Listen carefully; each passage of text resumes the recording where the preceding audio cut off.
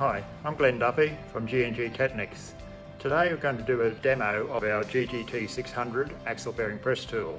Now this tool has been designed by us and is manufactured here in Australia.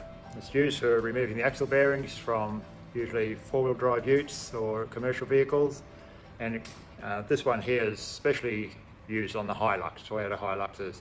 There's so many of them around, and it has a big market for that. It's simple to use, and we're going to do a quick demo. Here I have an axle from a 2010 Hilux. Now before we can do anything, we have to remove this ABS sensor that is on the axle.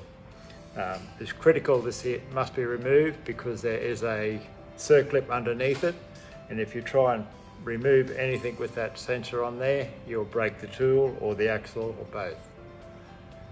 Okay, we've removed the ABS sensor, we've removed the shrink ring, and we've removed the circlip.